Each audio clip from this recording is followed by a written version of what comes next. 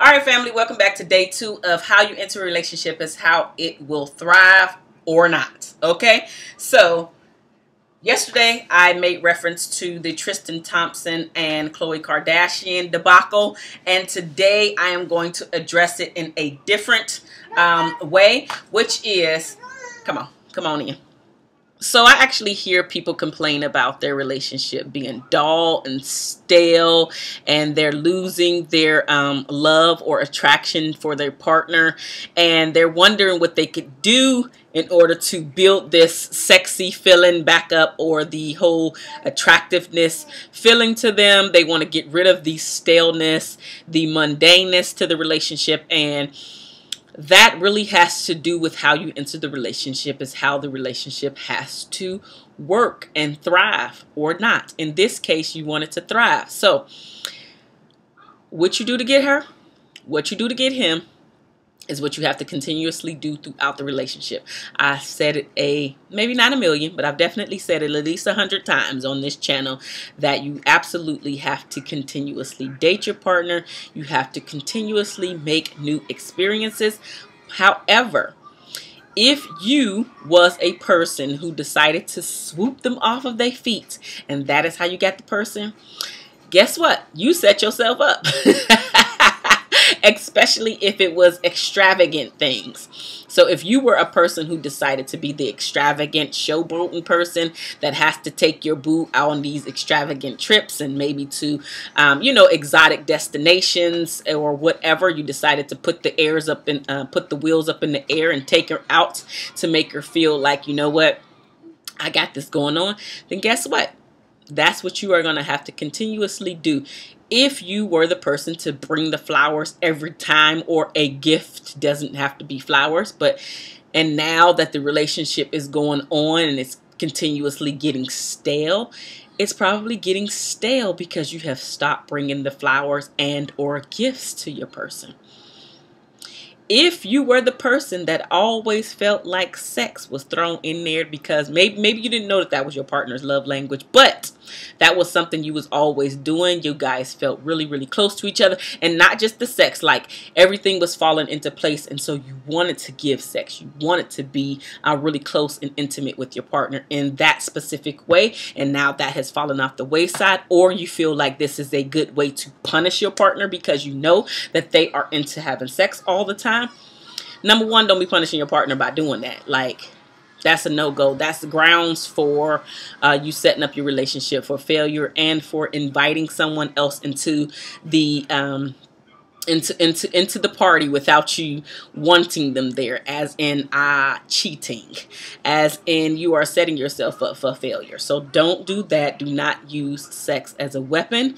So that's just a side note. So however you entered into relationship is how you have to keep up with the relationship. Again, you still absolutely should be dating. You absolutely should still be laughing and finding things to just find happiness in, as far as like laughter goes. So yeah, I'm just gonna go ahead and wrap this up. If you are a person who has decided to slack off in your relationship because it doesn't matter what the reasoning is, life just got in the way, but you want to make sure that your relationship is thriving, then you have to pick back up the things that you were doing in the very beginning. Swooping him or her off of her feet, absolutely incorporating the dates, absolutely trying to understand what their love language is as well, because that is absolutely going to help your relationship thrive and move to the next level. If you understand your partner's love language, then you absolutely can help your relationship go on so many levels of smooth. Yeah, I just made that up. Go on so many levels of smooth that you will have, you will be like, you know, how come I didn't know this before?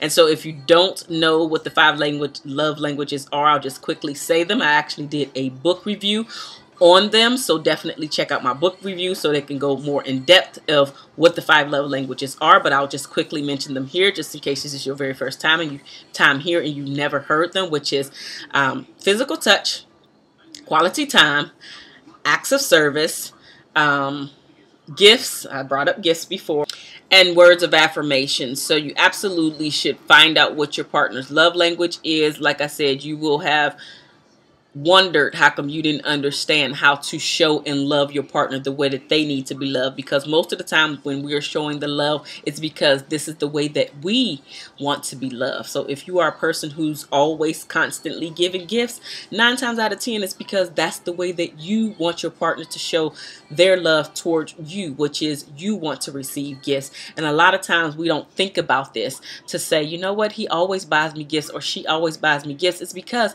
that's the way that she wants to be shown love. Or if she's a touchy-feely person, maybe her love language is physical touch, and so that's why she's always wanting to touch you, and you are not understanding that she's doing that because that's what she needs. Or she might always be complaining, or he might always be complaining about you guys not spending enough time together. Maybe quality time is the person's love language, at least primary.